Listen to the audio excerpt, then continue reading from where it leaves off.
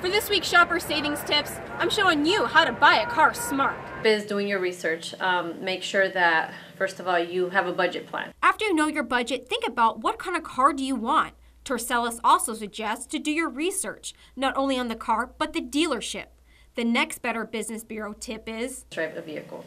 Even if it's a used car, you might be told, well, the vehicle runs great, but there's no need on test driving. Never let anyone talk you out of test driving a vehicle. Always test drive them, because you're going to buy the vehicle, you're going to finance the vehicle, you're going to be the only one driving that vehicle. I spoke with Angel Rubalcaba of Hyundai of Yuma, the fastest growing dealership in the nation, on finance tips that you can do on your next car buy. What you want to do is make sure that when you walk into a dealership, you ask them to get you to find out which is the one that has the highest rebate, because that's going to be a big help. It's going to help you absorb the negative equity that you have.